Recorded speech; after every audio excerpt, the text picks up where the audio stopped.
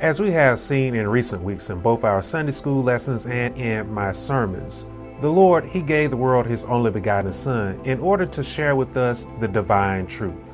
If we were to adhere to the divine truth, if we were to listen to it, if we were to receive the divine truth, then we would become holy and righteous. We would become worthy to be able to enter into the kingdom of God. In a very familiar passage of scripture that I just preached from a few weeks ago, we'll see where Jesus teaches the parable of the wheat and the tares. In the opening verse here, Jesus, He tells us that the kingdom of heaven is like a man who sowed good seed in his field. The good man, of course, represents Christ. Now, after the man had finished sowing seed in his field, Jesus said that while men slept, not the same man, but while men slept, his enemy came into his field and also sowed seed. But rather than sowing the same seed, the enemy sowed tares. The enemy, we should understand, represents the devil, represents Satan. We should understand as well that the field that both Jesus has sown seed in and that the devil has sown seed in is representative of us. It is representative of the world. The seed that has been sown by Jesus is representative of the Word of God. The seed that is sown by the devil is representative of his own doctrine. The devil, he has sown seeds of wickedness. We should understand as well that when it comes to the Word of God, it is only able to take root in good and fertile ground, which is representative of our hearts. If your heart is open to receiving the Word of God, then the Word of God will be planted in you. It will take root in you. It will grow in you as well. Jesus expressed this to us in His telling of the parable of the sower at the start of this chapter. You see, some hearts are like the wayside, in that the Word of God, it is snatched away from them. Other hearts are like stony ground, where the Word of God is simply unable to take root. The seed either bounces off the stones or it is scorched by the sun. Then there are other hearts that's like thorny surfaces, where the Word of God is choked out because of their love for the world. When we take a look at what Jesus states there's something very sad that we may overlook. What is sad there is the fact that the Word of God is only able to take root within a fourth of the field.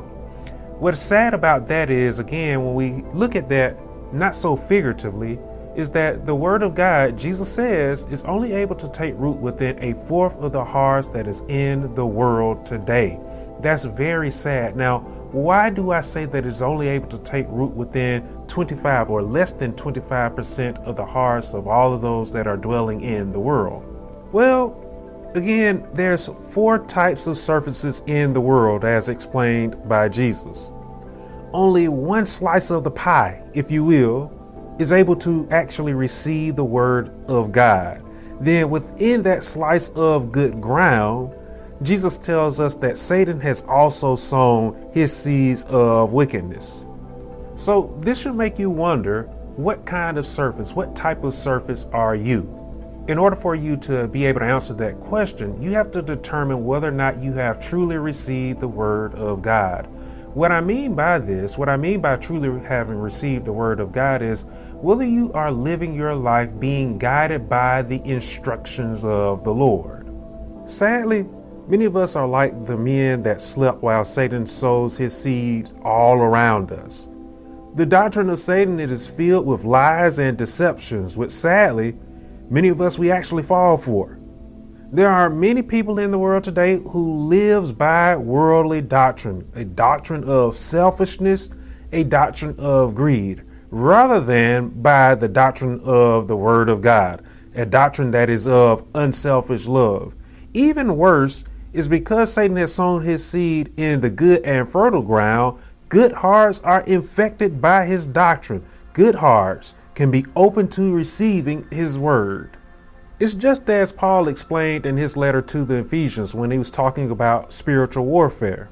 Paul said that we do not wrestle against flesh and blood, but against principalities, against powers, against rulers of darkness, and against spiritual hosts of wickedness in the heavenly places.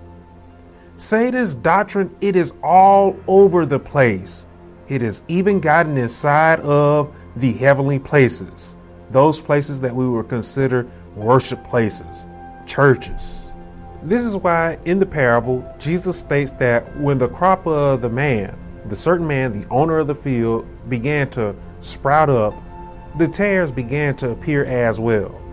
Satan's seed had also taken root on the good ground, and it was growing with the good. So what does the Lord do about this? You and I, we both live in a world where the bad clearly grows with the good. So many of us, we begin to question, many of us, we begin to wonder, why does the Lord allow for bad? Why does the Lord allow for evil to exist? Why does he allow it to exist with the good? Now, some believe that God fell asleep to Satan's work, but the Lord, as Jesus tells us, he is fully aware of what Satan has and still is doing in the world today. When the man's servants noticed that the tares were growing with the good, they questioned whether they should go and pull up the tares. Now, the owner of the field, he looked and he said to them, let them both grow together. Why? Why does the owner of the field say this? Well, because the owner of the field did not want to uproot his crop.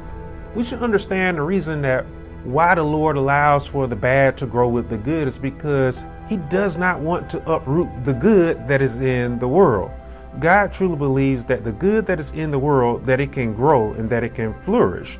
That is us. The Lord believes in you. He believes that you can still grow and that you can flourish in this world. The Lord, he wants us to bear holy and righteous fruit. And so he has no desires. He has no intentions of cutting us off before we become fruitful, before we can bear holy and righteous fruit. The Lord, yes, he could destroy the whole field. He could destroy the bad if he wanted to. But again, the Lord doesn't want to destroy you. God, again, he is fully confident in what you can do. So if God is confident that we can flourish, that we can grow in this world, that we can bear fruit in this world, then we too, we should be confident in ourselves, and we should be confident in the Lord as well, that we can grow and that we can flourish in this world, even though we may be growing up along with the wicked that is in this world. In the next couple of verses there, in the 31st and in the 32nd verse, we'll see that Jesus, he put forth another parable, the parable of the mustard seed, something that I preached from just recently as well. In this parable, Jesus speaks of a tiny seed being sown. The word of God is like a tiny seed. Now, when we glance at these two verses, it would seem it's a good thing to be compared to a tree growing from such a tiny seed that the birds of the air are able to come and they are able to land on, they are able to take nest in. However, we'll notice that the tree that grows from the mustard seed in this parable, we'll notice that it is void of fruit. There is no fruit there. The birds are able to nest in that tree, but there's nothing there for them to eat. They would have to fly off to another tree to find something else to eat. We, growing from the word of God, we should not grow void of fruit. The word of God, it should produce a fruit within us, a fruit that is again holy and righteous. So we are more than the tree that grows from the mustard seed, because again, that tree, it is void of fruit. If we look at the mustard seed and the shrub that it produces, there's actually no real value in it. There's actually more value in the mustard seed itself when it has been ground up and mixed with water and vinegar and other liquids to create the condiment that we eat on our hamburgers and on our hot dogs. The word of God, again, as a tiny seed, it is of far more value. As again, we know that the word of God, it can produce holy and righteous fruit. The word of God, we also know, is able to save souls as well. The word of God, it should never be ground up. Again, we should find more value in it because the word of God, it leads to holy and righteousness. Our lesson, it then comes to a close with Jesus likening the kingdom of heaven to a woman that hid 3 measures of leaven in the dough for bread.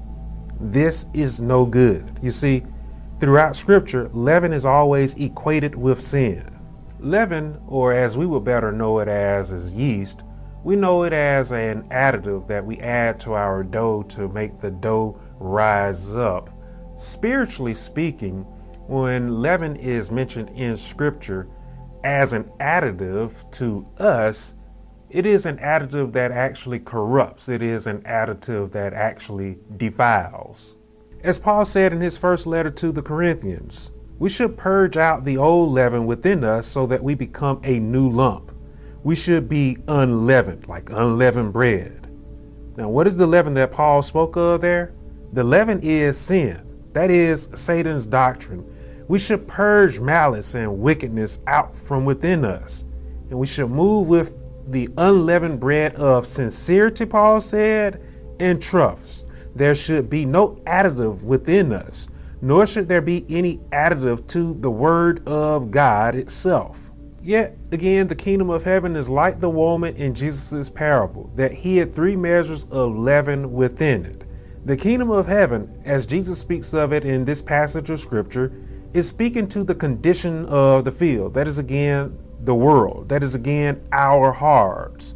Worldly doctrine is the leaven to our heart. It is a doctrine that corrupts our soul. Our soul, it should be pure. Satan has sown and still sows seeds of his doctrine throughout the world today. And there are people that use the doctrine as leaven to corrupt the word of God and then the hearts of all of those that are around them. While we often comment that the world is getting worse and worse, and it likely is, we must also come to understand that the Lord has left us in the world for a reason, right? God has left us here so that we who are holy and righteous, we who are good, so that we can continue to grow in the world. So as the world is getting worse and worse all the time, the world at the same time has good in it. So the world should be getting better and better all the time as well. So again, so long as we abide by the word of God, so long as the word of God is growing in us, we should also understand that we are going to grow taller than any tree in the forest. Not only do we grow taller than any tree in the world, we produce a fruit that the world's trees are unable to produce. We are able to produce a fruit that is holy and righteous, a fruit that is not corrupt, a fruit that is ripe, a fruit that when it is eaten, it is able to produce and give life to all of those who consume it. Life, I want you to understand that I'm talking about today is not life that is of the world. I'm talking about life spiritually. As Jesus said back again in the parable of the wheat and the tares in the 29th and the 30th verse, one day the Lord is coming for his harvest. God is coming for his harvest. Now, what is it? What will he harvest? The Lord, he is going to harvest the holy and the righteous fruit that has grown from the seed that was sown by Christ.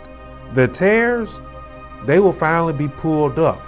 They will be bound together and they will be cast into the fire to be burned. So you and I, all of us who genuinely believe in the Lord today, you and I, we are in this world to bear good fruit. We are in this world to bear holy and righteous fruit. The only way that you and I can bear holy and righteous fruit is if we abide by the word of God. That is, if the word of God has taken root in us. That is, if we have truly received the word of God. So I encourage you today, I encourage all of you today to be open to receiving the word of God so that you can become holy and righteous, so that you can bear good fruit that is again holy and righteous, so that all of those that are around you, so that they can consume that fruit and so that they can become holy and righteous and bear that holy and righteous fruit as well, and then share it with all of those that are around them. That is how good actually grows in our world. So again, be open to receiving the word of God. Be open to living by the word of God. It will do you good and it will do the world good as well.